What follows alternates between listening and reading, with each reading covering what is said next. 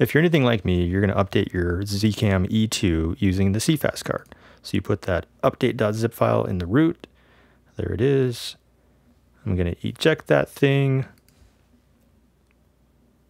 and pull it out. This is my EcoDisk 512 gigabyte cfast card. And then we're going to put it in the E2. Little side door. Click it in.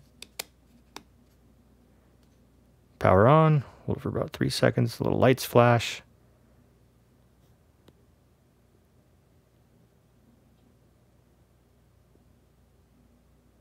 And we're up. So let's go into the menu. Down to System. Look at the version. It's 0.80. You hit the OK button and it's going to say, do you want to upgrade? Yes. It's going to go black. The tally light on the back turns on, that red light down there. So it's doing stuff.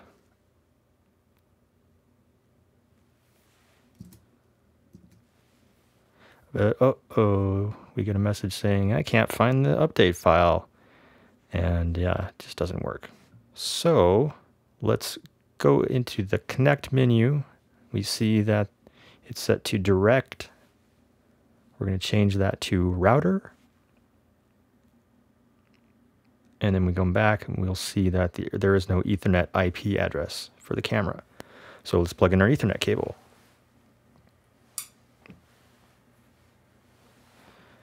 And there we go. Now we got an IP address from my router on my home network. So let's go to a browser. We're going to browse to the IP address.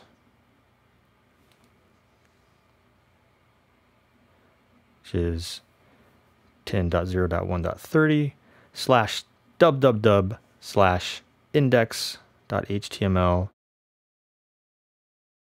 And then you'll see that it says the version 0.80. It's actually reading the camera right here.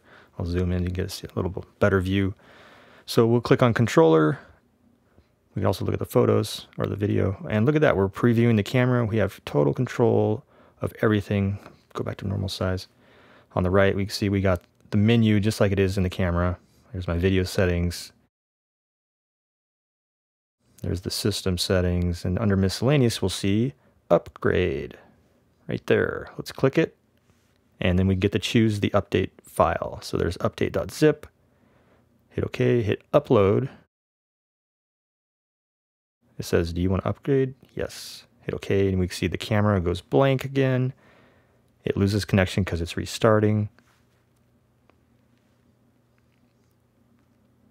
And after a lengthy pause, going to upgrade. That's good. That's better than before.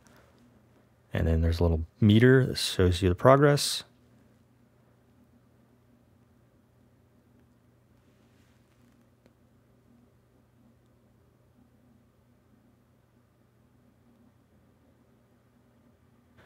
And after another lengthy pause, comes back, and then we're going to go through this little setup again. Select your language, the frequency, the date and time, and then we're in. And I'll go and check the menu, system, version 0.81. So it worked great, and there you have it. That's how you update the firmware in your zcam E2.